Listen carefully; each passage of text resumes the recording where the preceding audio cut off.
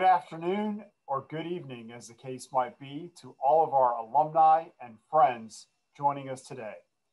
My name is Devang Desai, and on behalf of the University of Miami Alumni Association, it is my pleasure to welcome you to the 2021 Distinguished Alumni Lecture Series featuring today's topic, the future of the United States Supreme Court. As a University of Miami double alumnus, a member of the Board of Trustees, and president-elect of our Alumni Association, I am very honored to host this event tonight. As many of you know, the Distinguished Alumni Endowed Lecture Series recognizes and celebrates University of Miami alumni who have distinguished themselves and our alma mater through their achievements and professional accomplishments. It also serves to foster intellectual dialogue among the University of Miami community and encourage the lifelong pursuit of learning, which is part of our university's mission. This prestigious event was established in 1995 through the generous support of Stu Block, a 1964 graduate, and Ambassador Julia Chang Block. We are especially honored that they are joining us today as we celebrate the 26th anniversary of this wonderful lecture series. You will hear from Stu and Julia much later in the program when we recognize the accomplishments of our distinguished alumni panel during the awards presentation.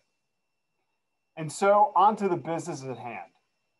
The topic of discussion for today is the future of the Supreme Court, which stems from Amy Coney Barrett's confirmation to our High Court, which, as many of you will agree, was certainly a contentious one, passing with a 52-48 vote in the US Senate.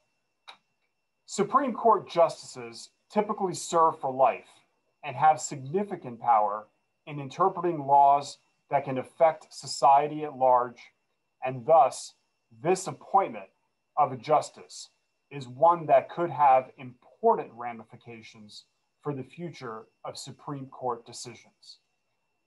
The Supreme Court plays an essential role in ensuring that each branch of our government recognizes the limits of their own power. As the highest court in the land, it serves to ensure that the American people have the promise of equal justice under the law, and thereby the court also functions as a guardian and interpreter of the US Constitution. The debate on how to interpret our Constitution is ever ongoing. And to lead us in a panel discussion about the issues that are at stake in our High Court, please join me in welcoming Tony Verona, Dean of the University of Miami School of Law. Dean Verona is the law school's 12th dean and the M. Minette Massey Professor of Law. Previously, he was Professor of Law, former Vice Dean, and Associate Dean for Faculty and Academic Affairs at American University, Washington College of Law. Since joining the University of Miami in early 2019, Dean Verona has risen to the challenge at hand. His leadership, consensus building, and work ethic during these unprecedented times have been exemplary.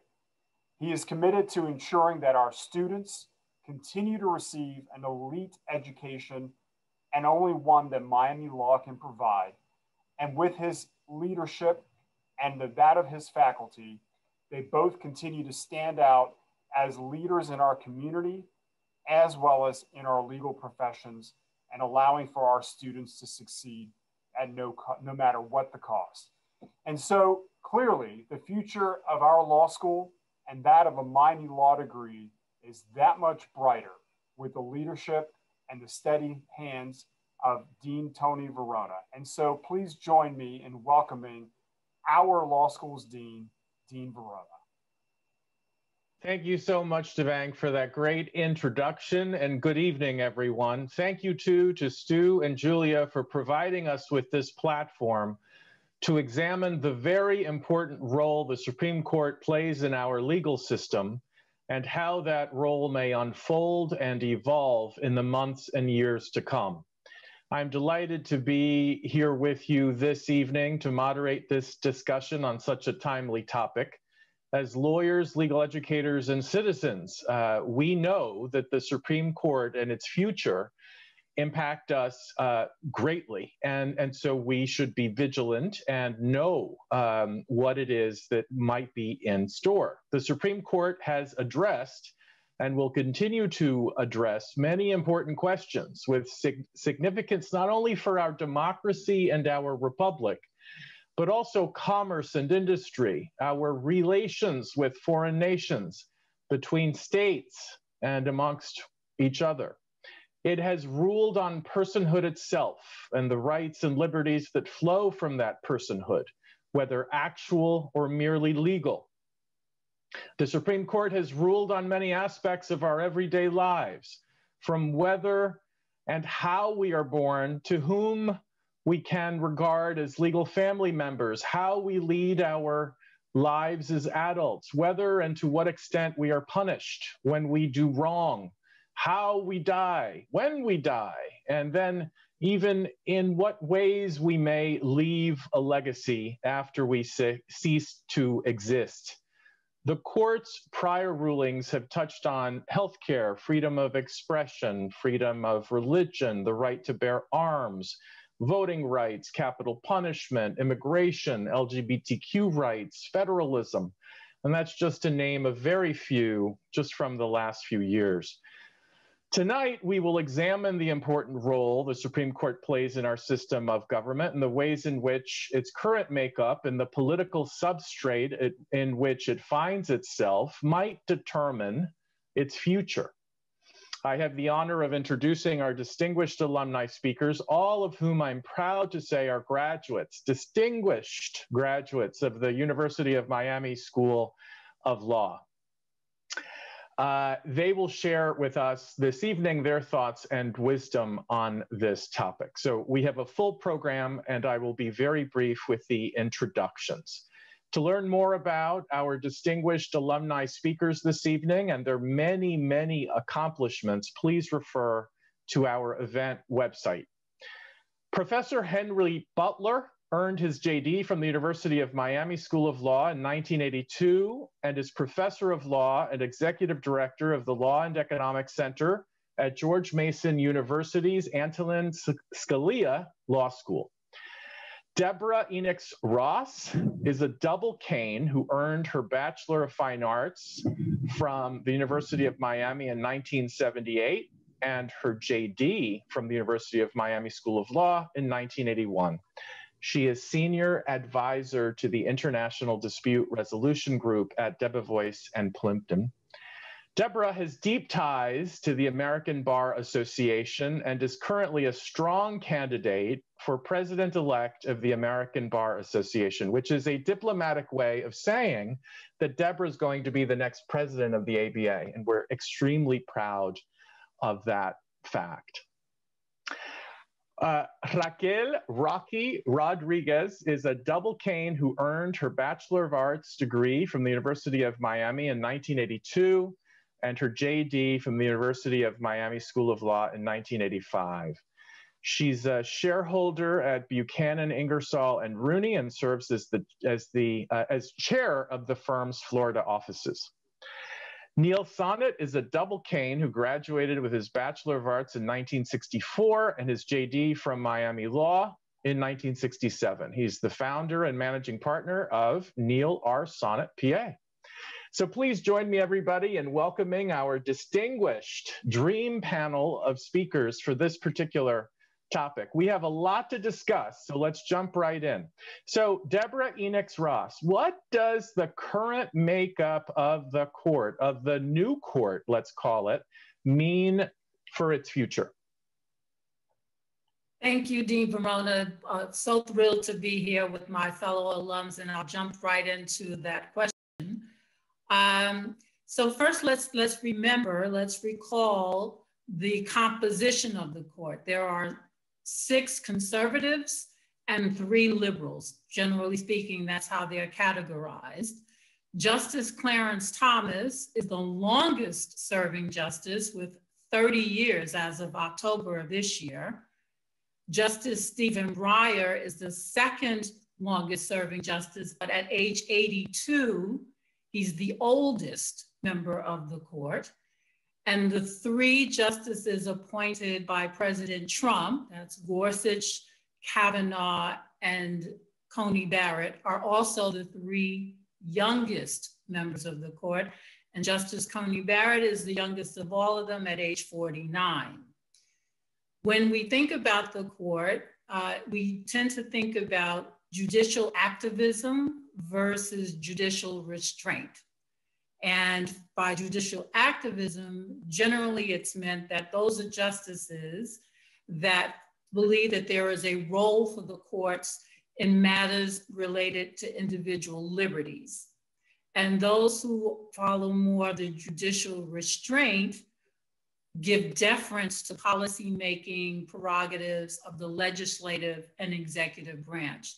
So having thought about who's currently sitting there, I think that there are 3 areas where we are likely to see change. The first is, I think the court is likely to accept a broader range of what might be considered controversial cases. And why is that? Well, it takes 4 votes to accept a case. And in the past, the justices may have wanted to accept a case, but they knew if there was a 4-4 split with Justice Roberts serving as a swing vote, even if a case were to be accepted, there may not have been sufficient votes to go in one way, because as we all know, it takes 5 out of the 9 votes. But now there's a solid 6 block for the conservatives. So you're more likely to accept those kinds of cases. Secondly, I think the interpretation of constitutional rights may shift. And by that, I mean the activist judges tended to use privacy language to uphold voting or healthcare or LGBTQ or other rights, which justices who favor judicial restraint may want to restrict. And the third area, I think, is outside of the Supreme Court, actually. I think we might begin to see an increase in interest and importance at the local level, local legislation and local elections, because there may be a turn towards having states and local authorities protect and uphold some of the privacy rights that may begin to be restricted under the Supreme Court. So it'll be interesting to see on court, but at other levels. Great answer, Deborah. So Henry, Neil, Rocky, what do you all think? I'm getting a bit of an echo. So yeah, good. All right, good. Deborah has it exactly right, I think, in terms of the ideological shift, right? We had been at equipoise, so 4-4 with Kennedy in the middle as the swing. And it seems like a lot of very smart observers are now saying that we are really more at a 6-3 split in favor of the conservatives. Henry, Neil, Rocky, do you agree with that reading? Do you think that we are actually still at an equipoise, or do you have a different view? This is Henry. I think I generally agree with that characterization, but we're still so early with the new makeup of the court. Amy Coney Barrett has hardly been there, 3 months? And there are a lot of the people who carefully watch the court and try to say, well, is Kavanaugh going to be the new Kennedy, or are debating with each other about this type of stuff to see if there is a swing vote there, as opposed to it always being 6-3 or 5-4. And our coalition is going to be built in different and perhaps surprising ways over time. So it's so early right now. I'm not a kind of one of the people who's a court watcher, but there's not a lot of agreement out there. I'd be interested to see what Neil has to say. Neil? Well, I think that Deborah has it correct. Am I off mute?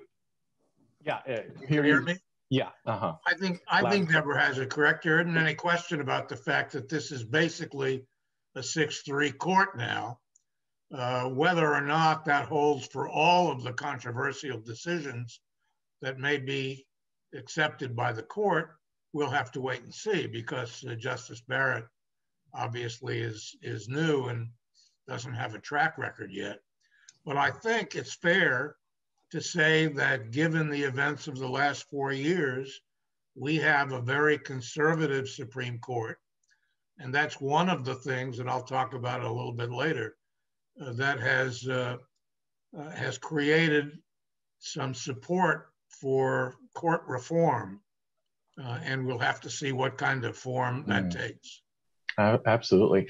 Rocky, so do you agree that we're at 6-3 now with the Supreme Court? Well, we're 6-3 in terms of appointing presidents, but I disagree a little bit. I think Deborah is generally correct. But for example, Justice Barrett already staked out a position in favor of religious liberty in a recent decision where she voted with the liberals, supporting the right of an inmate to have their minister with them when the death penalty was going to be administered. Something on which Justices Thomas and Alito dissented. It wasn't clear where Justice Gorsuch was on it, but Justice Barrett voted with the liberals on that one. So I think that we have to look at it on a case-by-case basis. And I think, to underline what Deborah said, it could be very good news for the Biden administration, ironically, because of the deference that a traditional conservative who advocates judicial restraint will take with regard to executive and legislative authority. So maybe in some areas where people are arguing penumbras to imply privacy rights or other rights that are not expressly set forth in the Constitution, that may be correct.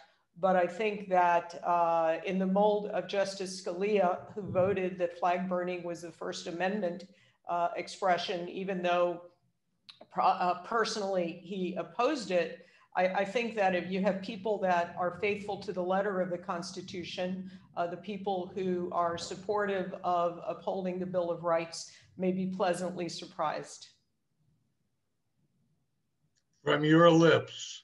Good. So Rocky, while we're still with you, why don't I ask you the question, what does the change in administration mean to the short and long-term future of the Supreme Court? Well, in the short term, as Deborah pointed out, the appointees of President Trump are all fairly young. And the two most senior justices, one is Justice Thomas, and of course, we have Justice Breyer. Barring a death or a resignation, there's not much that Justice Biden is going to be able to do unless there's a move that's successful to somehow increase the membership of the court. However, there are things that he can do in order to be ready. For example, his White House counsel's office probably already has a list of about 5 or 10 potential nominees to the Supreme Court should an opening come up. He has stated that he wants to appoint an African-American female. So I think the first short-term impact, assuming that there's a vacancy before the end of his term, is that we will have the first African-American woman on the court. Longer term, we have about almost 60 vacancies currently in the federal courts, 4 at the courts of appeal, from where a lot of justices are recruited, and the rest from the district courts. President Trump left about 40 vacancies open. In addition, there's about a third of judges throughout the federal judiciary who are eligible to take senior status. And you can anticipate that a number of them who may lean more Democratic and want President Biden to appoint their successor would use this as an opportunity to go senior. So I think in the longer term, what we're going to see is the bench being prepared, and a number of people that the President Biden would like to see on the Supreme Court getting some plum appointments. We're going to see more diversity in the types of candidates who are being appointed, more minorities, more women, more LGBTQ, and also perhaps in the mold of Justice Barrett, less emphasis on Ivy League, less emphasis on big law firm credentials. I wholeheartedly agree, Rocky. Deborah, Henry, Neil, would you like to jump in? What does the change in White House party control mean to the Supreme Court short and long term? Well, one of the things that Rocky mentioned, I think, is really important.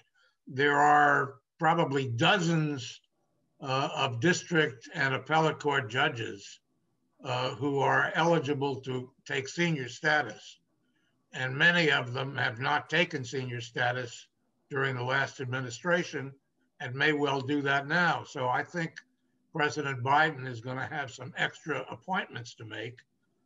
And of course, that's the feeder courts to the United States Supreme Court. So I think we need to keep an eye on that and see what kind of makeup we have in the lower courts, because those courts make the bulk of the decisions that affect our everyday lives. And many of the decisions that they make will not ever reach the Supreme Court, but will have an impact on citizens across the country. Deborah, Neil, I think you're really focusing on something. The bench is very important, and the circuit court judgeships, there are very few openings now. There expect to be a few more, but there's several circuits that have grown dramatically in terms of population that really there are not enough circuit court judges there. And I'm not talking about vacancies, I'm talking about slots, number of seats that are in those circuit courts.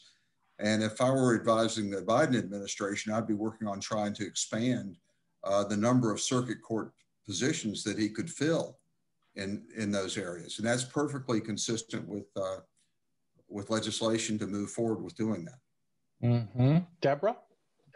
And just to round out the quartet, or quintet, I absolutely agree that this is going to be an area of focus and importance. The diversity of the bench, the importance of that cannot be understated. It is really tremendously important, and I think the Biden administration has clearly indicated that it's important to them, and therefore I think that will have in some ways as much of an impact as if he were. Deborah, do you think he'll focus on younger judges in the same way that the Trump administration did? I think that it's that will be a part of diversity, but and when you look at the justices that President Trump appointed to the Supreme Court, that clearly really was important, because as I said, Justice Coney Barrett is only 49 years old, and you look at 49 versus 82 for Justice Breyer. There's a long arc there. So I think younger judges, I think diversity in all of its definitions is going to be important and critical. Mm-hmm. One of the things that Rocky said that stayed with me a few minutes ago is that when we are looking at partisan or ideological balance to the Supreme Court, it is easy to fall into the trap of looking only at the partisan affiliation of the appointing president, right? Of the nominating president. that does not tell the whole story. I mean, if you look at Justice Kennedy, how he became the swing justice, frankly, if you take any one of several issues and look at how he voted, and not only how he voted, but whether he wrote the majority opinion, in the gay rights cases, much of the progress in the LGBTQ movement over the last 20, 30 years has been attributable to Justice Kennedy, who was a Reagan appointee, right? He wrote the majority opinions in Romer, Lawrence, Windsor, Obergefell.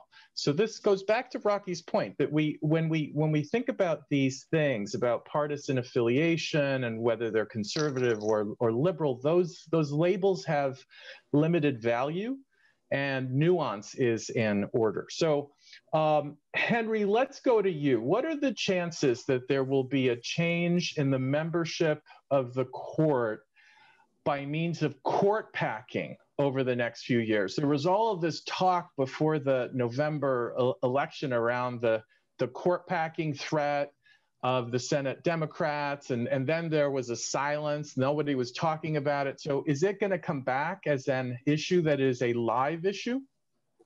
I'll get to that in a second, but just to follow up on your previous comment about surprising bedfellows on some of the majority that come up. Although these are the three most recent appointees are strong social conservatives, they also have very strong libertarian leanings. And I think that will surprise people a lot, especially in a lot of the criminal justice type of cases. And so there are going to be a lot of surprises going forward with that. I can't help but tell a story that I heard from candidate Trump asked about what type of judges he was going to appoint. And the response was along the lines and said, I'm not sure exactly what I'm going to do, but I know for one thing, they're going to be investigating Hillary's emails. Now, I mean, I really think we've had a guy who really didn't appreciate the separation of powers, and we saw that in a lot of the ways that he governed, and it's been pretty interesting to watch that. So, and of course, the irony is that the guy who apparently didn't know a whole lot about what judges did ended up his longest lasting legacy will be the judges he put on the court. Everything else he's done is probably going to get undone pretty quickly. But these younger judges are going to be there for quite a while. And it was a very strong part of his strategy.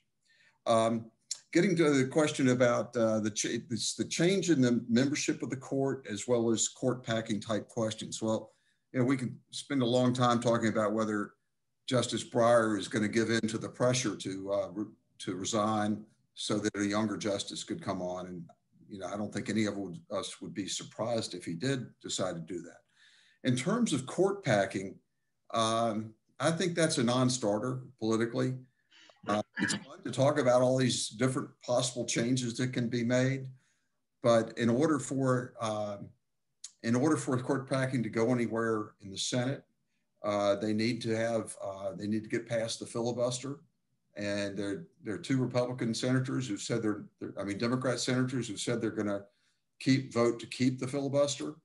It takes 60 to override this to then get the votes through. So I think that's kind of a non-starter. I think it's fun to talk a little bit about it and see whether or not it would work politically.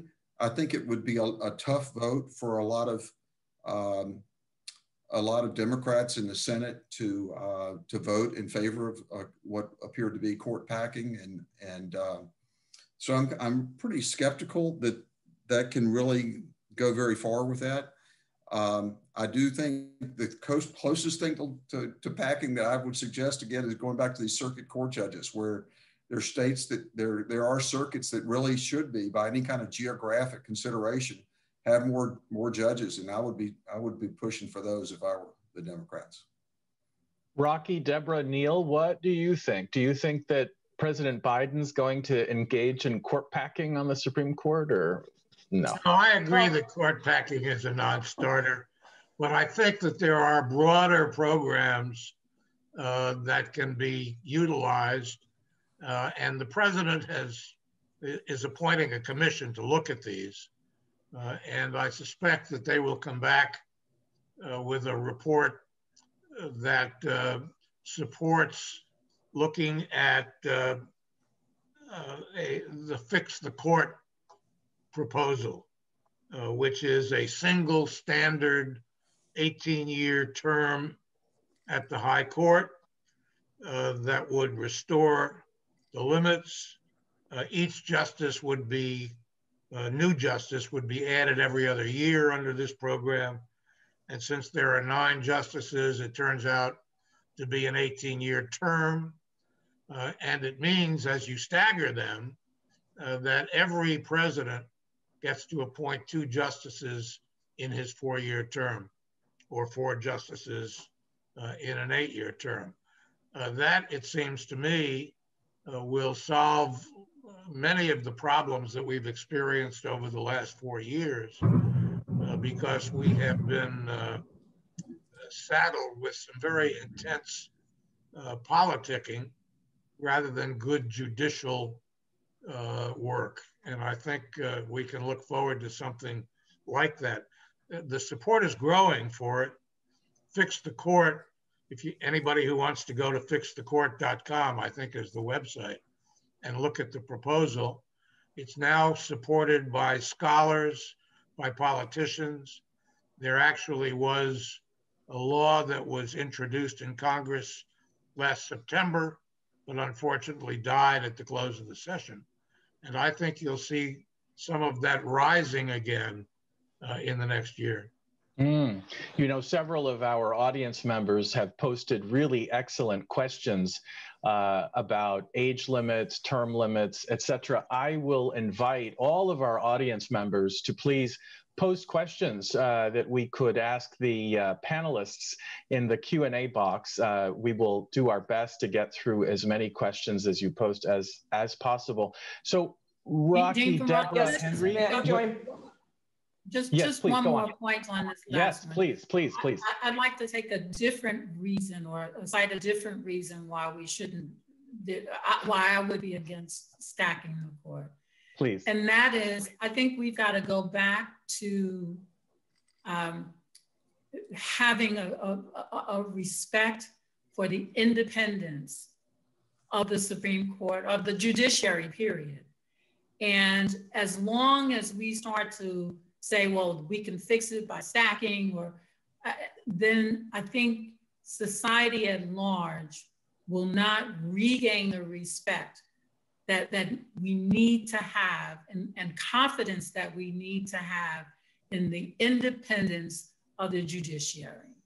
And we can only do that if we begin to, again, speak to and to the general public. As lawyers, it is really our obligation to help walk them through and to understand why it's important, even when we disagree with a judge's decision, why it's important to have that judge there, to have that professional, to have that independence. And so the talk about stacking and that, for me, I think moves away from the idea of the independence of the judiciary, and I don't want us to lose that. I couldn't agree more with Deborah. And you know, it seems to me that when President Obama got 2 appointments, there wasn't a problem, and nobody was arguing to pack the court or impose term limits. Now that there's 6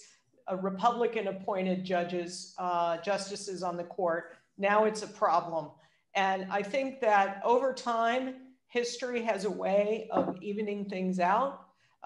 In my view, if you adopt something like this 18-year term limit so that every president gets 2 appointments, it really now does become political, because it's seen as, oh, they're going to appoint 2 members to the court, and that's part of the administration. And so the goal should be, let's continue to concentrate on the qualifications and the integrity and the work ethic of the justice nominees, And yeah, the president is going to appoint people with whom he or she is ideologically aligned. That's a fact of life. But over time, these things tend to even out. My disagreement with you, Rocky, is that this is not just a situation of a president appointing justices. In the last 4 years, we have experienced really intense partisan conflict. Some say that the administration stole 2 seats from the Democrats.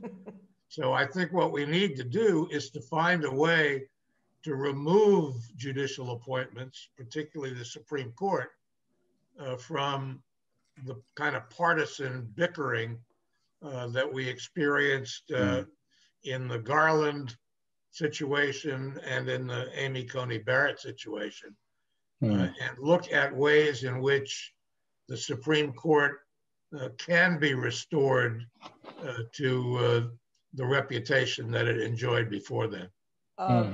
I don't think you will ever get the bickering out of any political activity, and the appointment and nomination and confirmation of a justice is, in using a small p, a political activity. I don't think we should pretend that it's otherwise.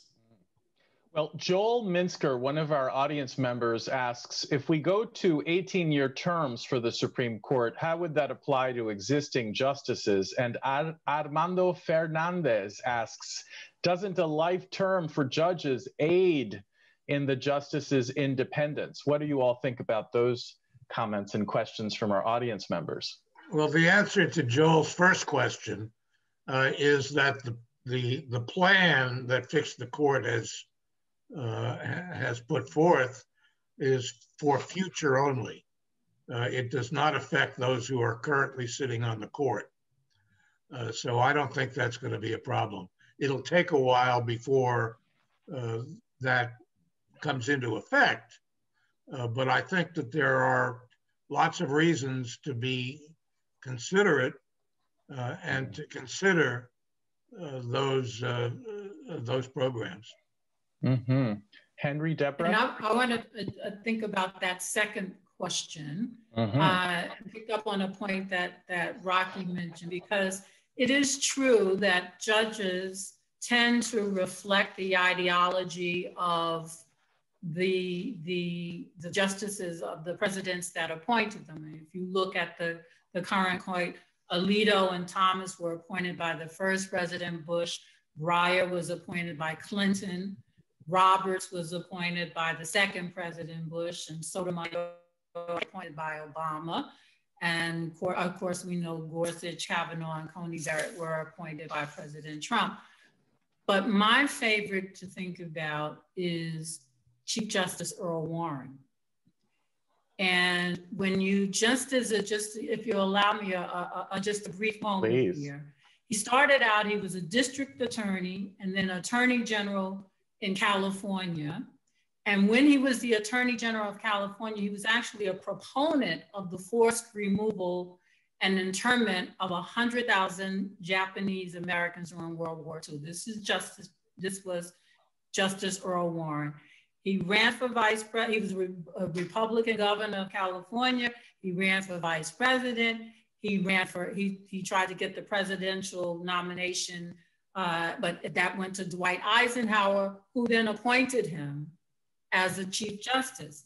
And he is the Chief Justice that wrote the majority opinions in some of the most profound cases: Brown versus Board of Education, Miranda versus Arizona, and Loving versus Virginia. That's right. So there is nothing that, when you think about where he started and what kind of a Chief Justice he became, that would indicate that he would evolve or whatever word you want to use. And I think that goes to the question, because there is something about the security of a lifetime appointment. There's something about the experience and other factors that move you and can move justices. And I think anyone who strives and becomes a member of that court. That is hallowed and sacred. Mm-hmm. And I think that they take it very seriously. And before they would allow themselves to be tools and used, there is for me, something very special about being that justice and very freeing. So I do think having the ability to then say, yes, I was appointed by this president, but this is where I stand, having looked at the law, because that's what we ask them to do. We ask them to look at the law and be fair and impartial in their judging. And so I always, when I get down, or when people, non-lawyers especially, come to me and they're like, oh my God, the court, I say, listen, and I always hold up Justice Earl Warren, Chief Justice Earl Warren, from where he started to where he ended. And to Deborah's point, you know, I guess to the consternation of us conservatives, Republican appointed justices tend to get a little bit more liberal, some of them, but I never see liberal justices get more conservative. So I don't know what happens up at the Supreme Court. No, I think Deborah is absolutely right. They all do take their job incredibly seriously. I mean, we just had an example of it. A court dominated by Republican appointed justices, 3 of whom were appointed by President Trump, refused to take up his petitions challenging the election results. And so if we need any more evidence that justices are independent and they're not beholden to the president who appointed them, this is it. Yes. So, yes, absolutely, Rocky. So we have about 12 minutes to go in this part of this event. So let us get to Rose Aviles' question, which is really the question of the hour, of the month, of the year. Are there any court cases we should be watching closer than others that will have huge implications on the citizens, government, and/or international relations? So what are the hot cases that are coming down the pike that we should have an eye on? You notice nobody's answering that question. It's such a big question. Well, I think that there are some cases that are in the works now that are not yet before the Supreme Court that could turn out to be important. And there are many groups that are planning litigation with the sole purpose of getting it to the Supreme Court. So I think we may see some surprises, but I'm not sure that I could tick off 4 or 5 cases that are likely to come before the court that are going to be really important. I'm in Neil's camp. I don't know which particular cases, but I think there are going to be a huge number of cases working their way through the system that are challenges to executive orders and administrative decision-making, the deference document, the Chevron deference issues going away. Both Kavanaugh and Gorsuch are very interested in those issues. They're waiting for the right case, and I think it's going to be a very important one, and overturn a precedent of a big case by Scalia might happen. Deborah, Rocky? I think we'll see more First Amendment cases because of what I said about Justice Barrett. Yeah. And we've had quite a few already coming up. For example, the recent decision regarding California's ban on in-person worship services as a result of COVID, they overturned that, saying it discriminated against religion. So I think we'll see more of that. And I think given President Biden's statements yesterday regarding more gun control legislation coming out, we'll definitely see more Second Amendment cases over the next several years. Yeah. Deborah? Yeah, I would agree. I was thinking about the categories of cases, and at the beginning I said what some might consider the controversial cases, and that, you know, there's gun rights, I think abortion rights, that I don't think we're done with that. How it will be teed up exactly, I can't say. I do think there'll be some religious freedom cases. These are the ones where in the previously they may have felt that there weren't enough votes on the conservative, libertarian, however, judicial restraint groups of the court. But now they may have those votes. So I think you'll see an uptick in those kinds of cases, even accepting them, and then, of course, hearing them. I think, Rose, that all of our panelists are absolutely right. The only additional category of cases that I would add would be cases where liberty is in conflict with notions of equality. Deborah touched upon this. I do think that in some of the LGBTQ rights cases that are making their way through the system, we will likely see within the next year, 2, 3, a case reach the Supreme Court that will better define, perhaps, religious rights vis-a-vis LGBTQ non-discrimination. So it'll be interesting to see how this court addresses that kind of case.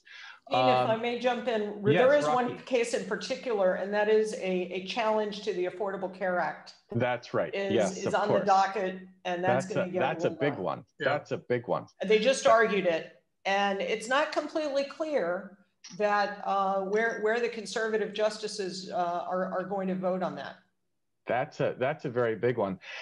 Henry, as an administrative law professor, I feel like I have to ask you what you think will be happening with Chevron deference before this particular court. Well, I think I'm not an administrative law guy, but I've watched this because of just interest in regulatory policy overall, and also, the antitrust issues that are going to be coming up. Gorsuch and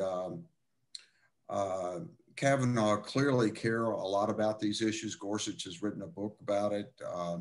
But they're waiting for the right case. And, yeah. Right now they're just kind of dancing around the margins a little bit, and little changes here and there. They just, I think, really want to, they don't want to just, make a small tweak. I think they really want to change the way we think about the relationship, and that's huge if they can find that case. And, there are lots of groups out there that are trying to present them with a case that would allow them to get where they want to go.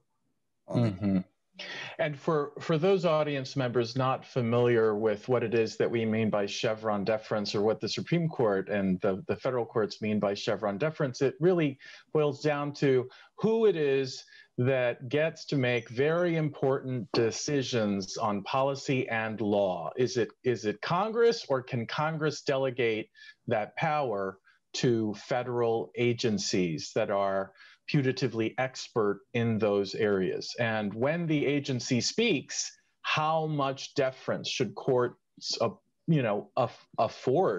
give those agency decisions? And so Chevron deference generally has been very deferential, and the question is whether that deference should stay in place. All right, so we have 6 minutes to go. Victoria Marti, another one of our audience members, asks this very good question. I couldn't agree more that the U.S. Supreme Court should be independent of party or ideological affiliations. What are some of the best solutions we can use for the long term to ensure that this is achieved, meaning that the court is not as political and as ideologically divided as it has been in recent years? Is there something that the court can do, or others can do, or the president or the Senate can do to have the court be more unified? Everybody. I'm afraid that as long as Supreme Court justices are nominated by presidents and confirmed by senates, that's wishful thinking. Yes. I'm hopeful that we can get to a point where we're more concerned with talent and qualifications than we are with politics. And Rocky's comment about President Trump's appointments, I think is an example of that. I hope we have more of it. Henry, Deborah, Rocky? Yeah, I thought, you know, a bad turn in all of this relationship was President Obama's comments about Citizens United in the State of the Union address, which was a straight in the face confrontation with the Supreme Court in a situation where he's up there looking down on them. I think that was a very problematic thing to do. It made the Supreme Court seem more political than I actually believe it is. But I'm a great admirer of President Obama, but if I were his speechwriter, that would not have appeared in his text. Yeah. Let's not forget that despite the different philosophical approaches to the law of the justices, there are some really great friendships there. And the most famous one, of course, being the one between Justice Scalia and Justice Bader Ginsburg. And they were opposite ideologically, but they were the best of chums. And so, you know, I think they are united, but they're friends, but they have very principled disagreements. And frankly, that's what we want. We don't want groupthink at the court. We want people who are strong intellectually, who are going to stand up for what they believe, who are going to listen to the other arguments, and then they're going to make the best decision that they can. Deborah? Here. Yeah, I certainly agree with that. And I think there are things that we can do as lawyers to help tone down the rhetoric and to really educate. Again, I go back to the public, and maybe it's because I'm thinking about in my president-elect hat of the ABA, I want to really focus on civics and civility. Good. And I think we've lost a lot of that the last decade, really, and that's where we can come in and play a role. You know, I've written a lot over the years about the independence of the judiciary and the obligation that lawyers have to fight for independence of the judiciary, and I think we need to keep that in mind as well and continue to fight for an independent judiciary. Absolutely. Any final thoughts, everybody? Deborah, please. The best way to do that is when we stand up for really unpopular decisions, but we stand there and we indicate that, as Rocky has said, these are people that we are entrusting to listen to the law, to listen to the facts, to look at the facts, to listen and to make a decision. And whether we agree with the decision or not, we don't attack the individual judges. You know, we can certainly disagree about whether or not we think the decision is correct, but it doesn't become personal. And we really have to, we have to be the ones that continue that message and say it over and over again. And so whether it's President Obama who's standing there as a lawyer, he's president, but he's also a lawyer, that, you know, that's the kind of thing that we have to take to task. And we have to make sure that we are indicating independence of the judiciary and not attacking the judges. Absolutely. Personally. Yeah. Absolutely. It would be wonderful for when President Biden gets a nominee and nominee is going through the vetting process, that the Republicans sit back and evaluate the merits of the person and don't engage in personal attacks. And if the person is qualified, vote for them. I'd like to see the vote back up into the 90s. It's just that what's happened now has just become terrible. I think anyone who's courageous enough to take on the nomination of being a Supreme Court there's a fine line between courage and insanity. Yes. have done that.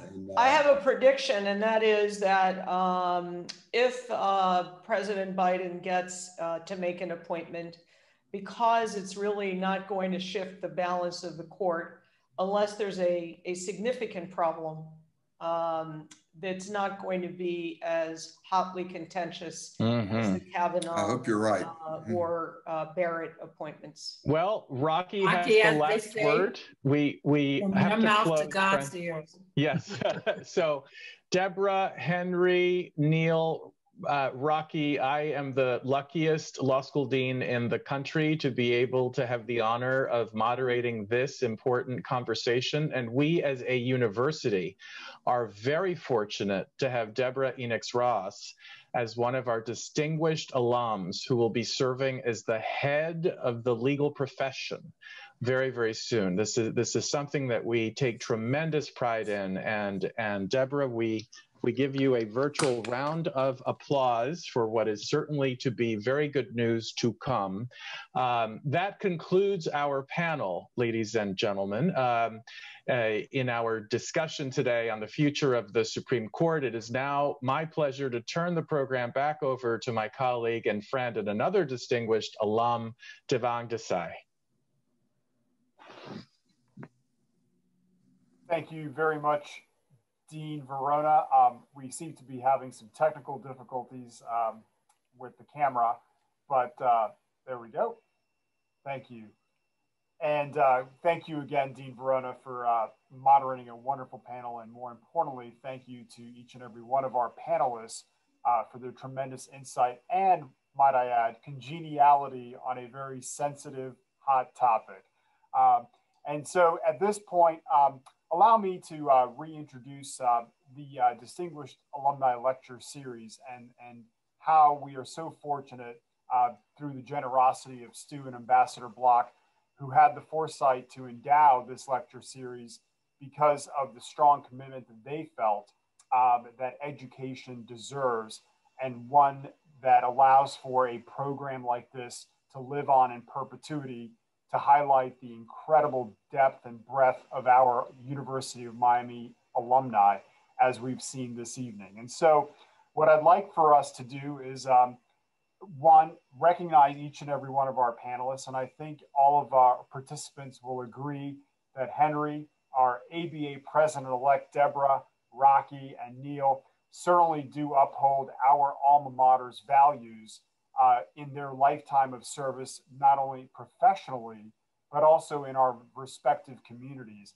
And for that, that's why we are gathered also this evening to present each of them with their Distinguished Alumni Award for 2021. And their names will be inscribed in our roles as Distinguished Alumni for the University of Miami. And so congratulations to each and every one of you for all that you continue to do. And at this time, I'd like for you to, if you could, display your award so that all of the members joining us tonight can see it. Oh. If you haven't. I haven't gotten mine yet. Yeah. Well, we'll take care of that. But I know. Yeah, and the ice storm took mine from me. Yeah, thanks, Henry. But we are doing the U. But we are doing the U. Absolutely. All about the U. Absolutely. Thank you, Stu and Julia. With that, allow me to please introduce our benefactors, Stu Block and Ambassador Julia Chang Block, to say a few words. I wanted to thank Dean Verona for taking the time and the commitment to put together this panel and to moderate this panel. I wanted to thank the staff of the alumni section of the University of Miami, particularly Maria, who brought us, I think, a record audience.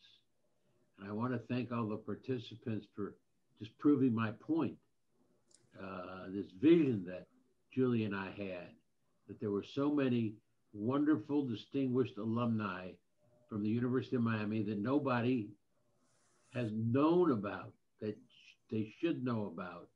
And all of you and your participation have just proven our point. Congratulations, and thank you for accepting this award. And Thank all you, I Stu. have to say is that I support my husband's dedication to the University of Miami. Thank you, Ambassador and Stu. We really appreciate it. You got it, Stu. Yeah, do this. Whoop, whoop, whoop, whoop, whoop, whoop, whoop. There you go, man. Whoop, whoop, And whoop, whoop, to whoop. each and every one I of never our, knew my right from my left. thank you again. And to each and every one of our participants this evening, I do hope that you enjoyed our Distinguished Alumni Lecture Series presentation. And we want to once again say thank you for your continued commitment to our university in events such as this, which help promote and foster the institution's ability to continually provide lifelong engagement and educational opportunities for everyone. And so, as all of us have heard so eloquently this evening, remember, it is extremely vital for each of us to continue to be the soldiers for justice, and for those of us who are in the legal profession to remember our oath to be the generals for freedom. And later this week, I know that each of you will receive an email from our Alumni Association asking for your feedback on how we can better programs like this and better serve our alumni. Please take a moment and fill it out and send it back to us. We'd love to hear from you. Again, remember, it's always great to be a Miami Hurricane. Go Canes. Okay. Go Canes. Thank you.